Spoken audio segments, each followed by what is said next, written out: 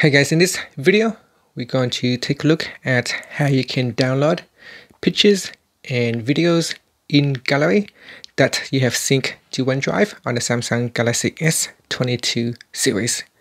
First, tap on the home button to go back to the home screen, and from the home screen swipe up to go into the app screen. Next, open up the gallery app. In here, go to the photo album that you want to download the picture. So in here, some pictures has been synced to OneDrive.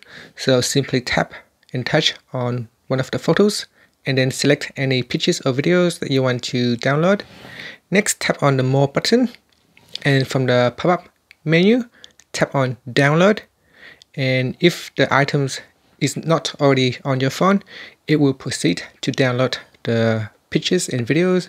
If it's already on your phone, it will notify you that the items is already on the phone.